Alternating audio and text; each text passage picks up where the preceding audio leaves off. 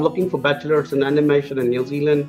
There's a scope in New Zealand after completing my bachelor. New Zealand is the land of Lord of the Rings, and as you are a person who is interested in animation, you are aware that there is a lot of fantastic work happening in New Zealand in the areas of animation and visual effects and motion graphics and so on and so forth. So the government has identified 3 areas in New Zealand as our future growth areas. So these are called identified future growth areas. So one of them is the creative industries, one is the information technology industry, and then there is the biotechnology industry. So absolutely great choice to come and do a course here in animation. We have some fantastic schools here in New Zealand which offer this, and a lot of our students who came and did courses in animation and visual effects and motion graphics and so on and so forth are doing exceptionally well. In fact, I can proudly say a lot of our students are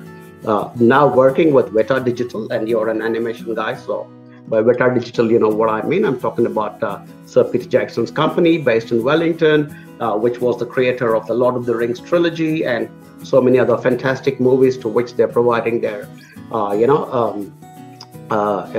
expertise in animation and related fields. So absolutely very good scope for you after you complete your studies here, Rishabh, especially if you're coming for a bachelor's. I think it's phenomenal because 3 long years, a lot of people, come here for the short courses.